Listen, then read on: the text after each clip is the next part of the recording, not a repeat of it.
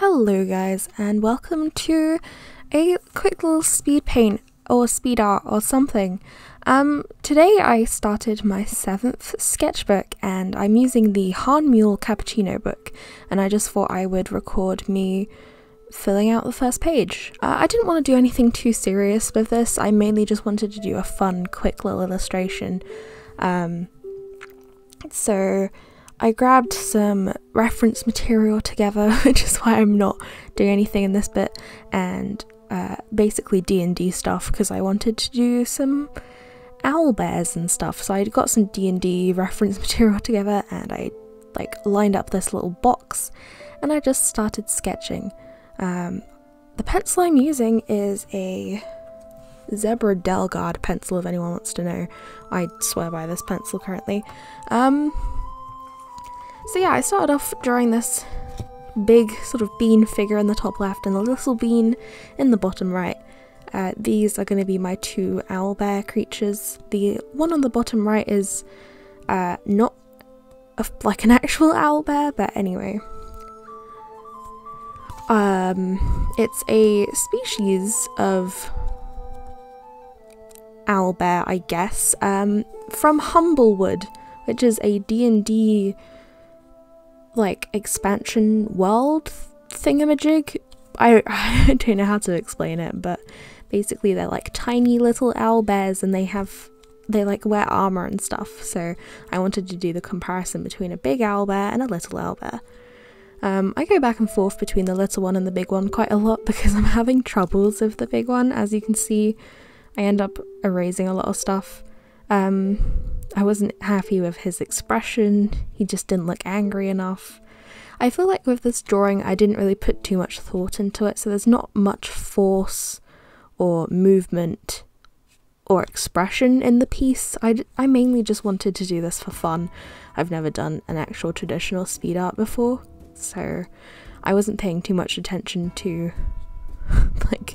the actual skill part of things, I guess. So yeah, the Cappuccino book is a tan coloured sketchbook, which you can't really see on the footage because I had this blinding white light just glaring down on the paper, so I didn't cause any shadows or bad shadows. But it is like a nice sort of tan colour, and it's 120 GSM or 55 pounds weight for paper, so it's quite thick but not too thick. And I don't know, it's my first time trying a Han Mule sketchbook and I really like the texture of the paper, though it is quite smudgy, which is one of my pet peeves about sketchbooks, is when the paper causes a lot of smudging, which I don't really have with moleskins, which is what I've been using previously, but hey ho, what can you do? So at this point I was giving him some armour. I decided to go for sort of pointy helmet antenna, as if he had little feathers sticking out of his forehead, but it was actually just the armor. I gave him a little kite shield just because I felt like that's what little owl bears would use. Instead of a round shield, they'd probably use a kite shape. Don't know why. And then I decided to give him a little spear because I imagine owl bears are probably quite primitive, so I just decided to go for a spear weapon. I also changed the beak shape to make it a bit smaller so he was a little cuter, just to make the difference between the big owl bear and the little owl bear a little bit more drastic.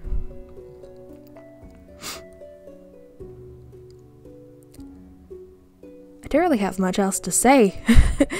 I take my time with this despite not taking that long. I think this took me an hour altogether.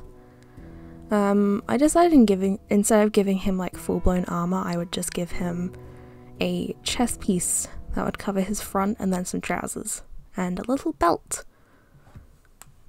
And at this point I go in with some grass to give them a little bit of weight and to show that they're actually standing on something, and then I go back in with some details on the armor. And then, as you can see, I'm continuing with the background. I'm not very good with backgrounds, landscapes, environments, that sort of thing, so I kind of just went simple with some trees, very loosely sketched out some like weird vines hanging from the branches and just some random bushes. I also gave the owlbear teeth. I don't know if they have teeth, I just went for it. I wanted to make him look a little bit more sinister, so...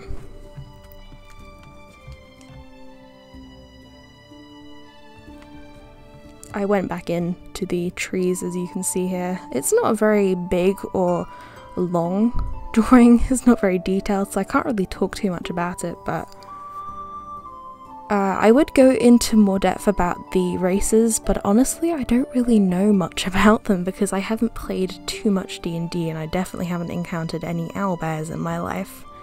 But at this point I decided to go in and ink it because I was pretty much done with the sketch.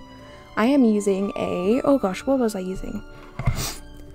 I'm using a Unipin fine liner. So it's a Mitsubishi Pencil Corporation brand.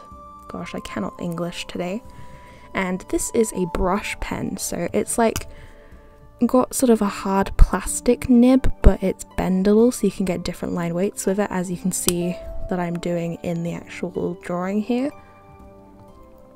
I'm trying to create a sense of shadow without like wanting to paint the shadows, so what I did was I imagined that the giant oh my goodness, the giant owlbear looming over the little one would probably create a shadow.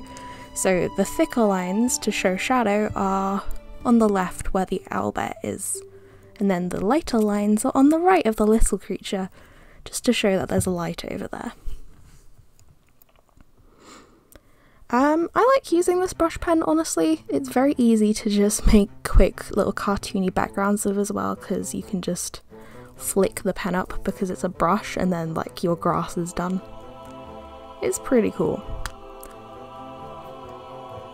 I have tried a Pentel brush pen before, but I honestly felt like the actual brush bristles were just too smooth. It was very difficult to control and I just couldn't use it very well, and also the flow wasn't that good. I know it's not meant to be, but I couldn't get on with it. But I do very much like the stiffer brush nib of this Unipin pen. I think I've been using it for a lot of my drawings recently. My parents bought me like a pack of them so I could just have loads lying around.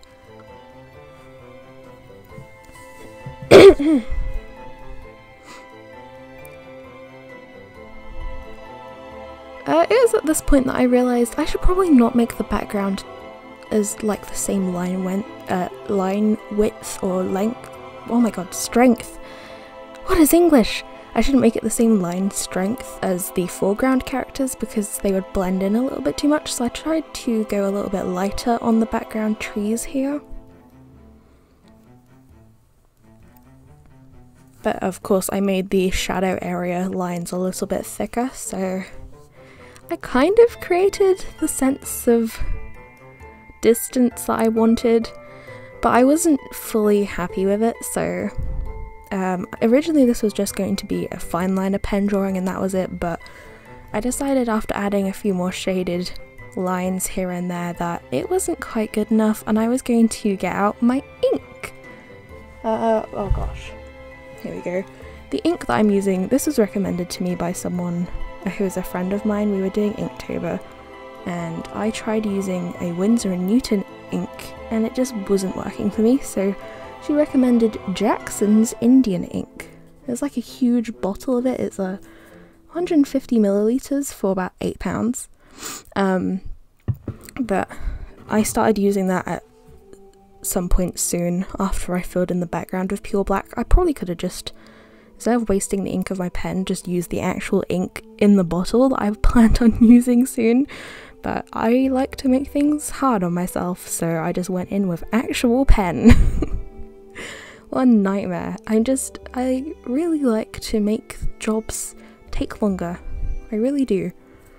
So yeah, I wanted to like create a darker background just so the lighter characters would stand out a bit more. So I just blocked in the very back of the painting.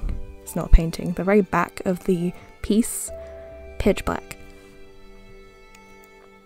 And then at this point I also realised, oh, I did the line weights of the trees and I didn't really have to bother with that because it's gonna be black either side of it anyway.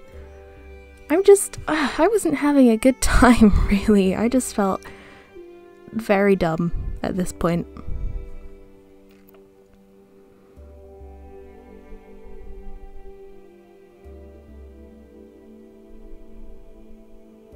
Okay, so I'm just about to finish the black of the background, and this is where I go in with my Indian ink.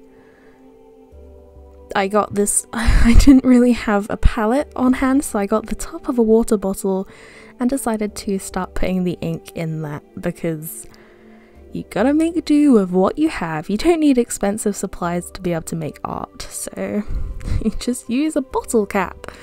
But yeah, I go in with like a sort of a light grey colour, which actually looks brown on this tanned paper, and I just did a quick wash over everything just to like kind of separate it from the characters. And then I thought this isn't really dark enough, so I went in with a little bit of a darker colour, and I think I go in even darker later on. The whole point of sketching the box was to keep everything inside the lines, and as you can see I go out of them like crazy. I completely forgot of my restrictions. And then I realised I don't know if me painting over the background with this ink is gonna make my pen a different colour, so I had to paint over it the entire thing. I don't know, it was a nightmare. And then at this point I use my jelly roll in the colour Sakura? Or is that the brand? I don't know. White jelly roll pen, and I just go in to add some highlights and stuff just to make these front characters pop a little bit more.